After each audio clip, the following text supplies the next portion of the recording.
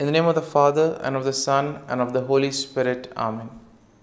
My dear friends, as we enter in the presence of the Lord, as we begin this new day, let us take a few moments to thank the Lord for all that He has done for us.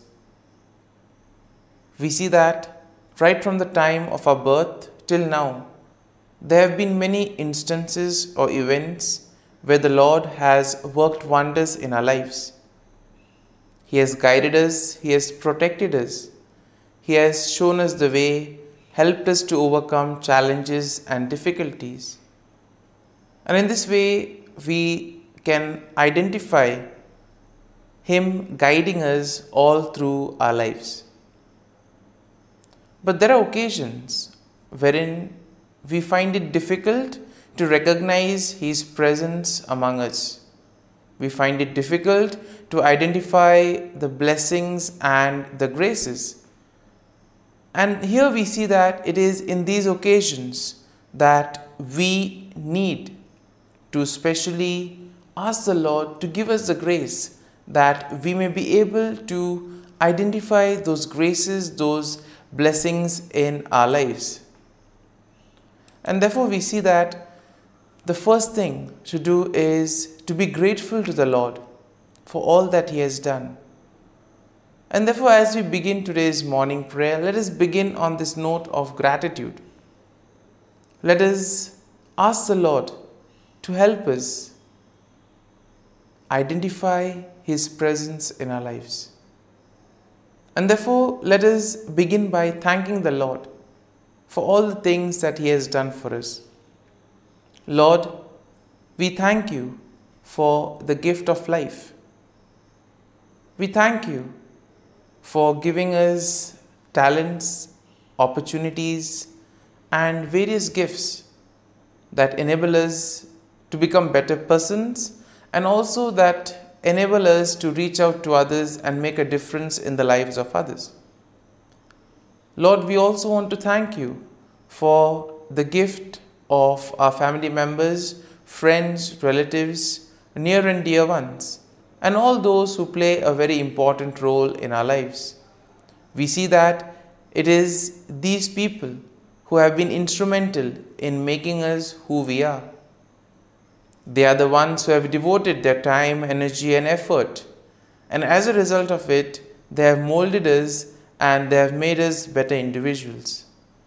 So today, Lord, in a very special way, we ask You to bless all their endeavors and give them all the graces that they may require in life. We also thank You, Lord, for giving us the gift of this day, a day that would help us in many ways to appreciate the good things that You have done for us, a day wherein we may complete some thing that was left behind, or a day that may present to us various challenges. Whatever be the situation, Lord, we ask You to be with us and guide us. Allow us to be led by You. Lord, we also thank You for the opportunities, for the experiences that You have given us in life. There have been many experiences wherein we have enjoyed, and these are the experiences that we want to cherish in life. But at the same time, there have also been those experiences and those moments wherein we have found it difficult to accept them. These are the experiences that have been learning experiences. They have taught us a lot in life. Though they may have been hard, bitter, but still they have given us a valuable lesson. They have made us stronger. And therefore, Lord, we also thank You for those moments which have helped us to become strong, which have helped us to become better individuals. And Lord, we also thank You for giving us opportunities to reach out to others, to make use of our talents. And thus, Lord, we ask You to be with us, guide us throughout this day. Lord, allow us to be led by You, so that whatever we do, our actions, our words, may reflect your love, joy, and mercy to the world around us. Help us to become your instruments so that you may work in and through us. And therefore now, my dear friends, let us all close our eyes at this moment and let us praise the Lord that He has woken us up in this morning. We thank Him for the good health that He has given us, for the good night's rest. We thank Him for keeping us safe and sound, for protecting us from all danger, from all harm. He has kept us in His love. And at every moment we see that His gaze is upon us. He never abandons us. He is always there, guiding us, protecting us, showing us the right path. He loves us. And for all this, let us praise Him. Let us thank Him and let us glorify Him. Lord, as we offer You this day, we ask You that You be with us. Help us to make the right decisions. Help us to do the right things so that we too may become worthy instruments, that we may be worthy workers in Your vineyard. And therefore, my dear friends, let this day be a day of joy and blessings in the name of our Lord Jesus Christ. We shall now reflect and meditate on Psalm 64. As usual, we shall have a general overview of the psalm and then we shall take a look at the psalm in detail. And therefore, when we look at Psalm 64, we see that it is a psalm of David that addresses the theme of protection from enemies and assurance of God's justice. And therefore, we see that the psalm can be divided into three main sections. Now, the first section is basically a plea for God's intervention against wicked enemies. And this is something that we'll find in verses 1 to 6. The second section of the psalm, verses 7 to 9, will speak of declaration of God's judgment and the righteous rejoicing in His works. Therefore, the final section, verse 10, is a final affirmation of trust in God's care. And therefore, let's take a look at each of these verses in detail. Now, verses 1 to 6 go like this. Hear my voice, O God, in my meditation. Preserve my life from fear of the enemy. Hide me from the secret plots of the wicked, from the rebellion and the workers of iniquity, who sharpen their tongue like a sword and bend their bows to shoot their arrows. Bitter words that they may shoot in secret as the blameless. Suddenly they shoot at him and do not fear. They encourage themselves in an evil manner. They talk of laying snares secretly. And here we see that David begins by addressing God, expressing his plea for protection and deliverance from his enemies. Here we see that David seeks refuge from the wicked individuals who in a way try to engage in secret plots, do things secretly, use their words as weapon to destroy others, to make havoc of their life. And we see that this is especially done against the innocent, against the blameless. And in today's world also we have so many instances wherein the innocent are being targeted, wherein the cruel, wicked people use various ways in order to take advantage of the innocent and the blameless. And therefore, David here describes the deceptive strategies that his enemies use, and also the wicked people, and also the confidence that these people have in their own plans. They are sure whatever they do will work. And therefore, we see that David is suggesting to us that all these cruel, wicked people who have such wicked plans, these things stem from their heart. It is something that they conceive in their heart itself. Now verses 7 to 9 go like this. But God shall shoot at them with an arrow. Suddenly they shall be wounded. So he will make them stumble over their own tongue. All who see them shall flee away. All men shall fear and declare the work of God, for they shall wisely consider his doing. Now, in this section, David declares God's judgment upon the wicked. He expresses confidence in God's intervention, and thus he states that God will shoot arrows at them and cause them to stumble. In other words, God will take appropriate action. He will humble the proud.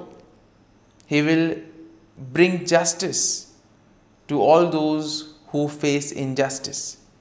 And in this way, all the wicked, all those who do evil will be humbled. They will be brought down. And therefore, David envisions a scenario where the sight of God's judgment will invoke fear and will cause the people to recognize and proclaim the works of God. And therefore, the deeds of the wicked, though they are done in secret, all of that will be exposed. It will be brought to light. It will be out there in the open. And their plans will come to nothing. And therefore, all their plans will be destroyed. So therefore, David emphasizes the need to place faith and trust in the Lord. And finally, in verse 10, we have the conclusion of the psalm. And therefore, the verse goes like this: The righteous shall be glad in the Lord and trust in him.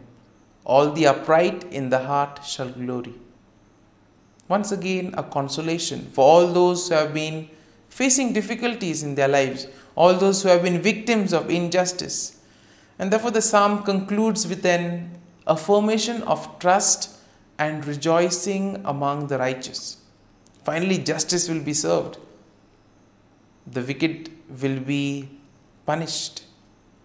And therefore, here we see that David declares that the righteous will find gladness in the Lord and they will place their trust in God. The upright in heart will boast in the Lord and they will celebrate his faithfulness and justice. And therefore, overall, we see that Psalm 64 presents a plea for God's intervention against the wicked enemies, and it expresses confidence in his judgment. It also highlights the deceptive tactics of the wicked and their plans to harm the blameless.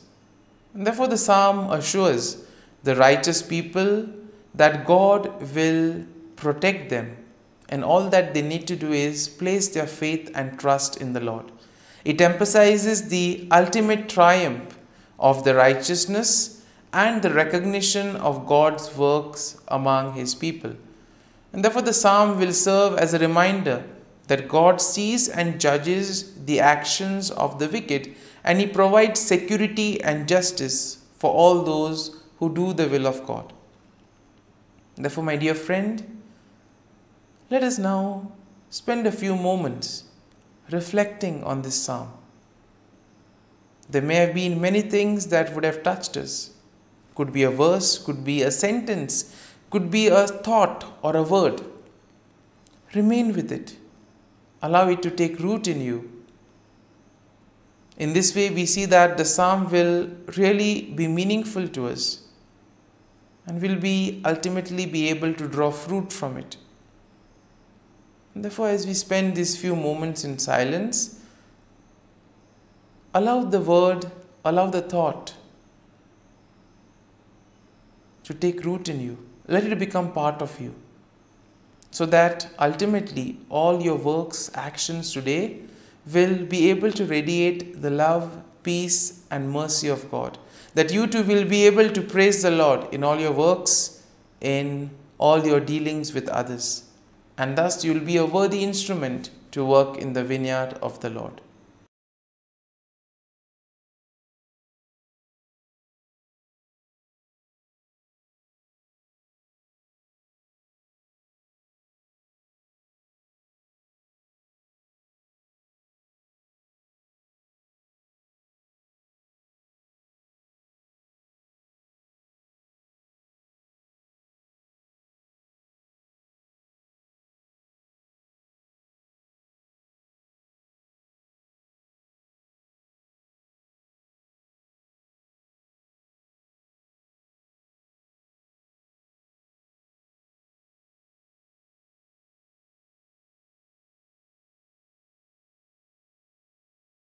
O Jesus, through the Immaculate Heart of Mary, I offer you my prayers, works, joys, and sufferings on this day for all the intentions of your Sacred Heart, in union with the holy sacrifice of the Mass throughout the world, in reparation for my sins, for the intentions of all my relatives and friends, and in particular for the intentions of the Holy Father. Amen. Let us pray for the intentions of the Holy Father for the month of July, for the pastoral care of the sick. We pray that the sacrament of the anointing of the sick confer to those who receive it and their loved ones the power of the Lord, and become evermore a visible sign of compassion and hope for all. Our Father, who art in heaven, hallowed be thy name. Thy kingdom come, thy will be done, on earth as it is in heaven. Give us this day our daily bread, and forgive us our trespasses, as we forgive those who trespass against us. And lead us not into temptation, but deliver us from evil. Amen. Hail Mary, full of grace, the Lord is with you. Blessed are you amongst women, and blessed is the fruit of thy womb, Jesus. Holy Mary, Mother of God, pray for us sinners, now and at the hour of our death. Amen. Glory be to the Father, and to the Son, and to the Holy Spirit, as it was in the beginning, is now, and ever shall be, world without end. Amen. The Act of Contrition. O my God, I am heartily sorry for having offended Thee, and I detest all my sins because of Thy just punishments, but most of all because they offend Thee, my God, who art all good and deserving of all my love. I firmly resolve, with the help of Thy grace, to sin no more, and to avoid the near occasion of sin. Amen. Prayer to the Holy Spirit. Come, Holy Spirit, fill the hearts of your faithful, and kindle in them the fire of your love. Send forth your Spirit, and they shall be created, and you will renew the face of the earth. Lord, by the light of the Holy Spirit, you have taught the hearts of your faithful. In the same Spirit, help us to relish what is right and always rejoice in your consolation. We ask this through Christ our Lord. Amen. Prayer for priests. Gracious and loving God, we thank you for the gift of our priests. Through them, we experience your presence in the sacraments. Help our priests to be strong in their vocation. Set their souls on fire with love for your people. Grant them the wisdom, understanding, and strength they need to follow in the footsteps of Jesus. Inspire them with the vision of your kingdom. Give them the words they need to spread the gospel. Allow them to experience joy in their ministry. Help them to become instruments of your divine grace. We ask this through Jesus Christ, who lives and reigns as our eternal priest. Amen. The breastplate of Saint Patrick. I arise today through a mighty strength, the invocation of the Trinity, through a belief in the threeness, through confession of the oneness of the Creator of creation. Christ with me, Christ before me, Christ behind me, Christ in me, Christ beneath me, Christ above me, Christ on my right, Christ on my left, Christ when I lie down, Christ when I sit down, Christ in the heart of every man who thinks of me, Christ in the mouth of every man who speaks of me, Christ in the eye that sees me, Christ in the ear that hears me. Amen. The Angelus. The angel of the Lord declared to Mary, and she conceived of the Holy Spirit.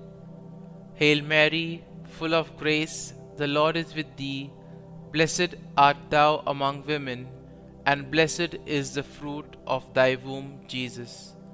Holy Mary, Mother of God, pray for us sinners, now and at the hour of our death. Amen. Behold, the handmaid of the Lord, be it done to me according to thy word. Hail Mary, full of grace, the Lord is with thee. Blessed art thou among women, and blessed is the fruit of thy womb, Jesus. Holy Mary, Mother of God, pray for us sinners, now and at the hour of our death. Amen. And the Word was made flesh, and dwelt amongst us. Hail Mary, full of grace, the Lord is with thee. Blessed art thou among women, and blessed is the fruit of thy womb, Jesus. Holy Mary, Mother of God, pray for us sinners, now and at the hour of our death. Amen. Pray for us, O Holy Mother of God, that we may be made worthy of the promises of Christ. Let us pray. Pour forth, we beseech thee, O Lord, thy grace into our hearts, that we, to whom the incarnation of Christ thy Son was made known by the message of an angel, may by his passion and cross be brought to the glory of his resurrection, through the same Christ our Lord. Amen. Prayer for Saint Joseph's protection. O Saint Joseph, whose protection is so great, so prompt, so strong, before the throne of God, I place in you all my interests and desires. O Saint Joseph, do assist me by your powerful intercession, and obtain for me from your divine Son all spiritual blessings through Jesus Christ our Lord, so that, having engaged here below your heavenly power, I may offer my thanksgiving and homage to the most loving of fathers. O Saint Joseph, I never weary contemplating you and Jesus asleep in your arms. I dare not approach while he reposes near your heart.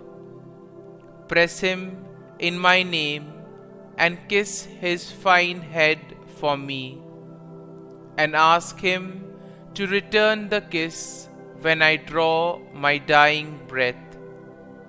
Saint Joseph, patron of departing souls, pray for me. Amen. Prayer of Thanksgiving. God of all blessings, source of all life, giver of all grace, we thank you for the gift of life, for the breath that sustains life, for the food of this earth that nurtures life, for the love of family and friends, without which there would be no life. We thank you for the mystery of creation, for the beauty that the eye can see, for the joy that the ear may hear, for the unknown that we cannot behold, filling the universe with wonder, for the expanse of space that draws us beyond the definitions of ourselves.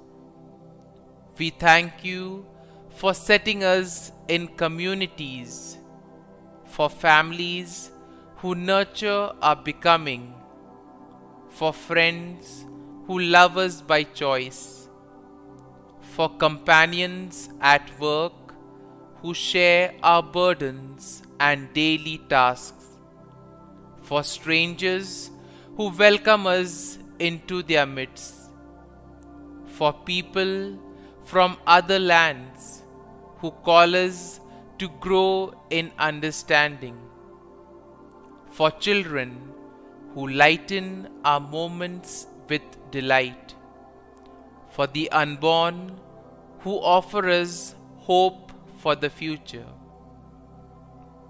We thank you for this day, for life, and one more day to love, for opportunity, and one more day to work for justice and peace, for neighbors, and one more person to love, and by whom be loved, for your grace, and one more experience of your presence, for your promise to be with us, to be our God, and to give salvation.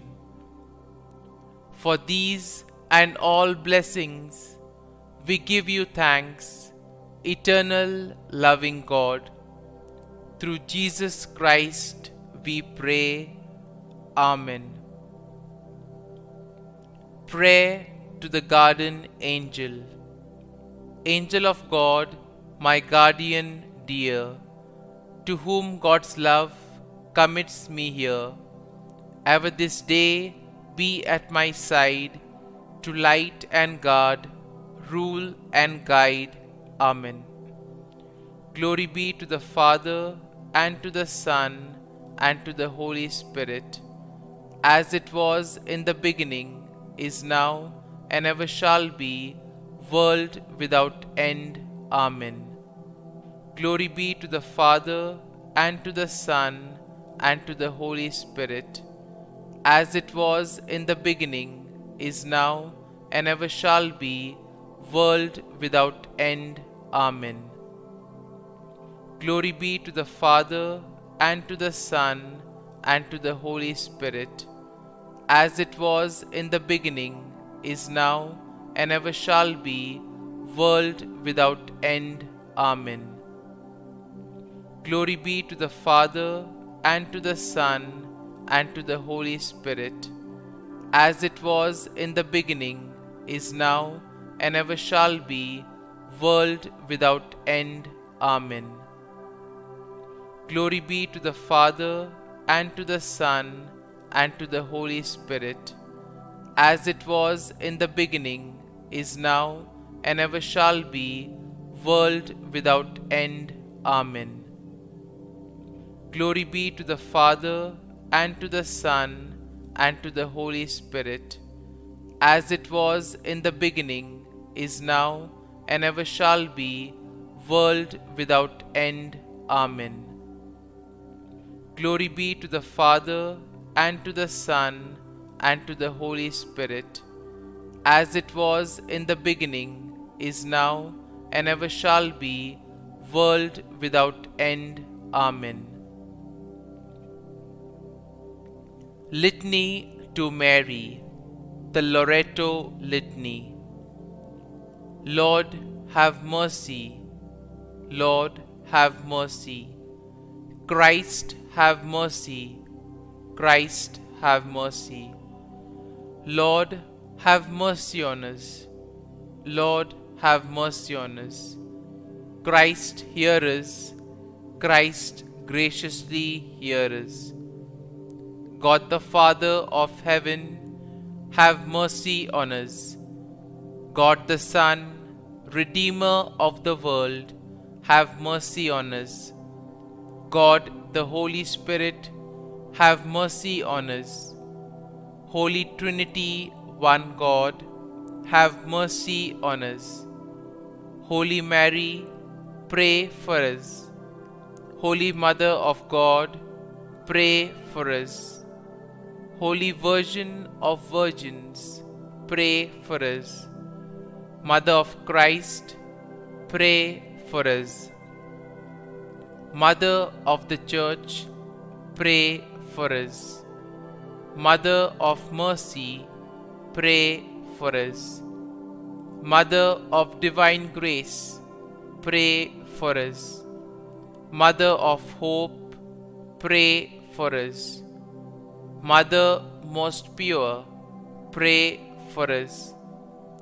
Mother most chaste, pray for us. Mother inviolate, pray for us. Mother undefiled, pray for us. Mother most amiable, pray for us.